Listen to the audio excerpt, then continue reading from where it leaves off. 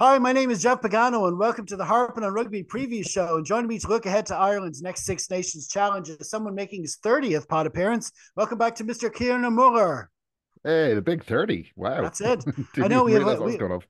for the wrap, we've got a 10 and a 50 as well this week. So there's a lot of milestones going on.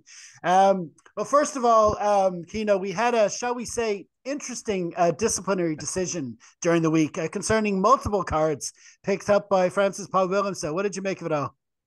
Yeah, Paul Willemse and his the citing committee ruling on the direct contact to the head of both Andrew Porter and Keelan Darras getting two yellows, one upgraded to red, and then the other was upgraded to red in the citation committee. Both foul play, both accepted as foul play actually by himself. Um, Disagreed that one of them was a red card, but Mm, the citation committee were having none of that.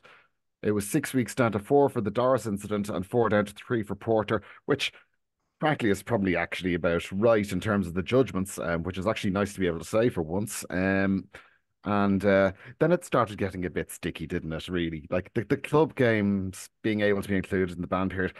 I actually don't have a huge problem with that. The French players often do get released back out of camp for top 14 games. Not always the biggest, most important players, but it does happen. So I can kind of understand the reasoning behind it. I don't think you'd see it here for the URC in fairness, but anyway, uh, the decision to have both bans served concurrently is the one that irks me. That's the one mm, that gets me. Essentially means that he got to have a free high shot on the day without any consequence whatsoever for that yeah. specific action.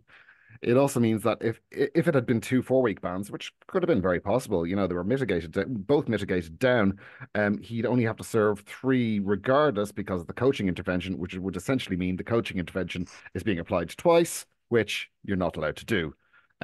So it just really feels like there should have been some further level of punitive accumulation Yeah. between the two, rather than one of them just being, oh well, that's less than the other ones. That was a Yeah. slightly less bad direct blow to the head. So yeah, that one's grand. Yeah. Um, Now Yeah, if it's not, literally it's the free shot element, yeah, which is the thing, and it's not like there weren't numbers in between running them together, running them one after the other, and having one. There's a window in there as well they could have played with, but hey, listen, who are we to say what's in citing commissioners' yeah. minds? Don't think France are going to actually miss him too much either, to be honest. No, I think their build against us was too heavy-footed, which contributed to their line-out woes and their woes in defence on the multi-phase attack. So I think Wokey's a better pick for them anyway. yeah, and like I say, I mean, we still kicked their ass, so so from an Irish point of view, it didn't really affect anything. But it's a shame to see that it's Yeah, the ruling still not making a whole lot of sense. Anyway, yet look, another ruling. indeed. So anyway, listen, now it's time to look at our feature match of the week, which is, of course, Ireland v Italy in round two of the 2024 Guinness Six Nations. It's taking place at the Aviva Stadium on Sunday, February the 11th, kicking off at 3 p.m. Irish time. TV coverage in Ireland is on Virgin Media One. As ever, you can find the full listings for the weekend on harpinonrugby.com. Just click the Rugby on TV tab. Ireland named their match day 23 at lunchtime on Friday. If you're watching on YouTube, it's right there in the screen, or for pod listeners, it's in the program notes. Now, Kino's picked out a couple of points from the Irish lineup, starting with the new skipper. Yeah, Captain Kalen. I'm delighted for him. It's a pretty significant one for him. It's a testament to him as a player. Like he does have prior experience. He has captained from schools up to under 19s, and there was a an interview with him there before Christmas where he spoke about that. And his drive to take on more kind of leadership responsibility this season as it is. So it's great to see that he has actually done that, and it's carried through to the national side. He's a natural choice. He's a leader through deed as well. You know what I mean? You have to lead from the front. That's the only thing that rugby teams, I think in general, respond to, is you have to be able to actually walk the walk, not just talk the talk. His work rate, his commitment to contact, his ball carrying, it all goes into it. And I prefer a captain with the forwards anyway.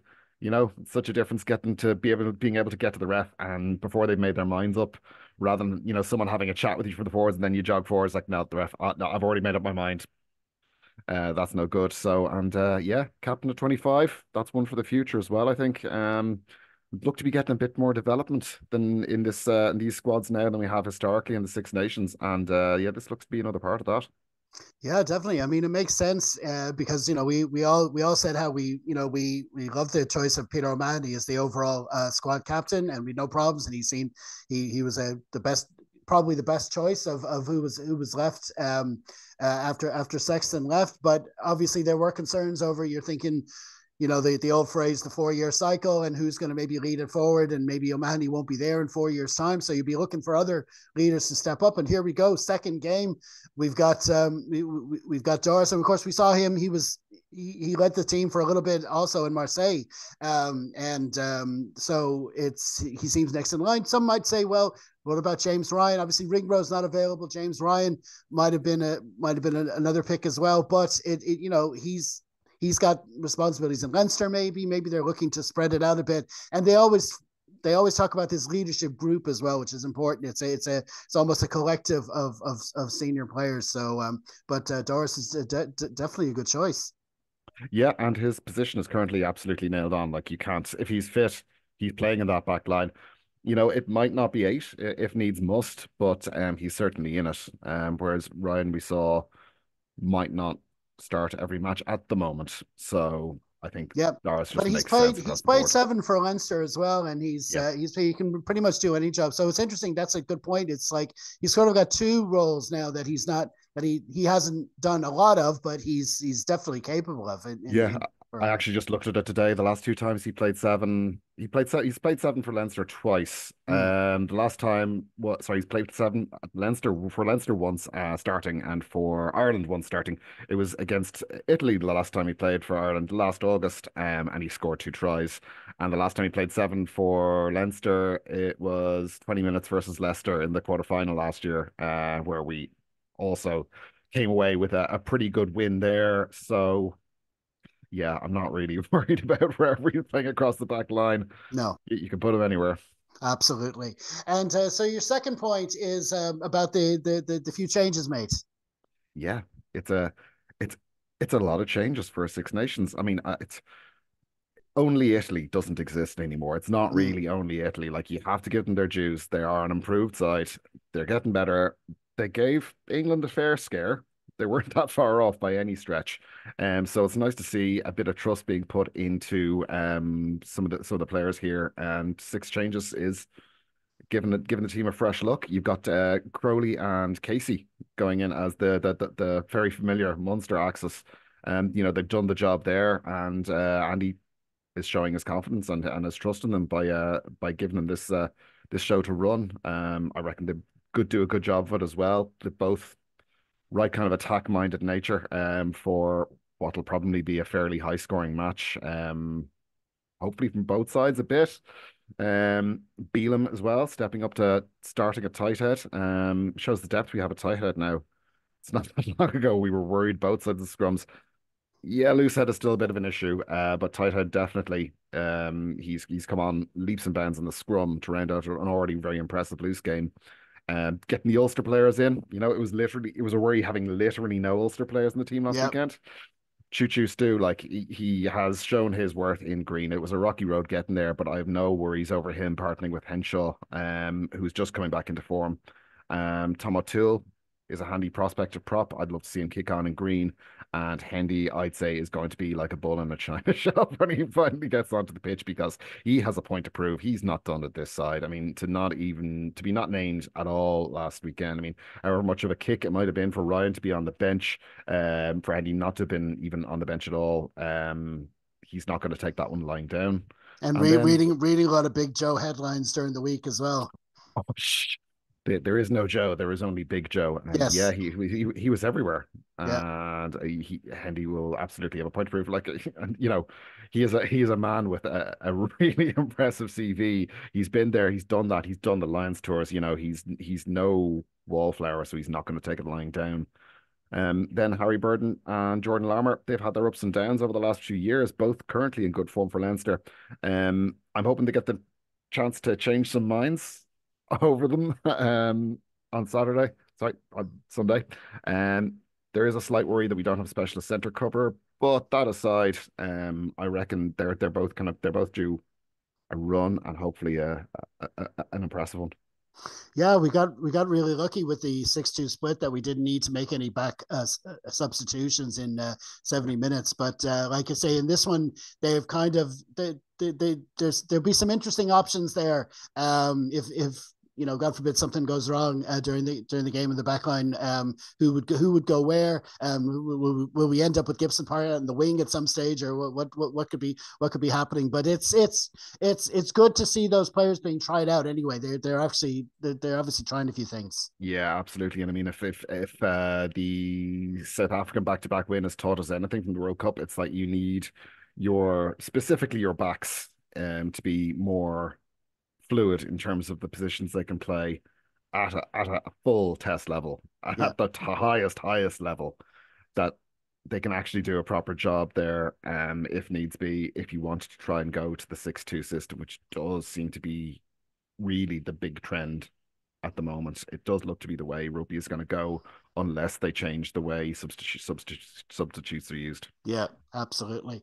Okay, so now we're gonna have a look at the Italian lineup, and your title for your bid here is Quattro Stagioni. Quattro stagioni. Yeah, absolutely. It's the you got four different choices here for your slice. My favorite one, and I'd say a lot of people's, Ange Capuzzo. We love seeing Capuzzo back. He is a significant boost to their back line, coming back from I think it was gastroenteritis. Poor fella, I've had it. Is no fun, no fun at all.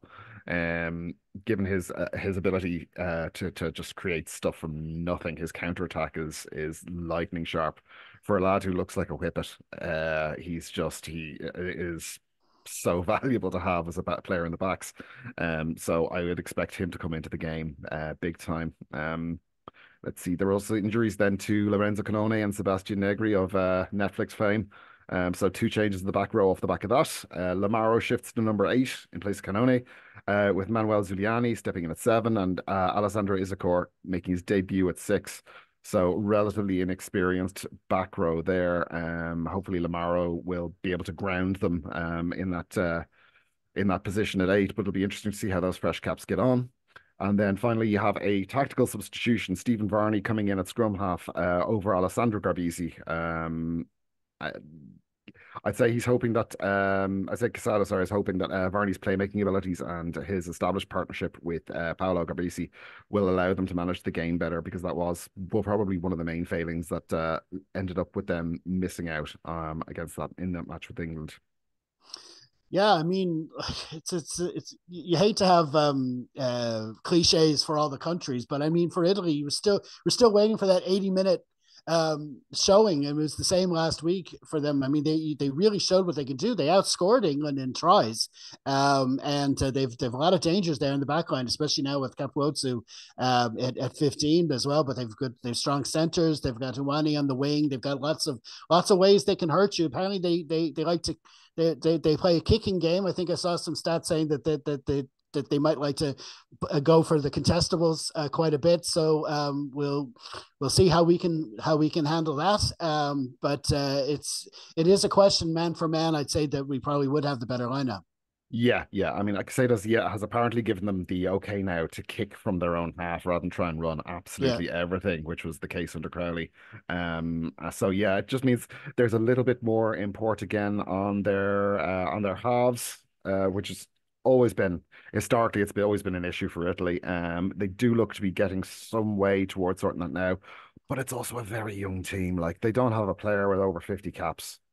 And most of them, there's an awful lot of them in single digits as well. Sorry, Tommaso Allen's on the bench. He has 80, but he is like literally the old man of the group.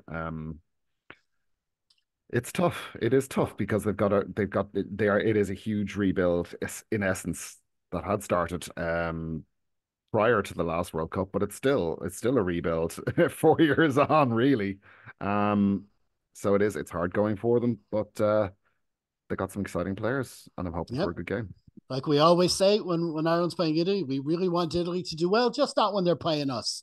So that we say that every year. Okay, so we're gonna have a quick look at the officials now. Now it was meant to be an all French team, but Pierre Brousset dropped out during the week, so Luke Pearce is now going to be the referee. But it's the same assistants there.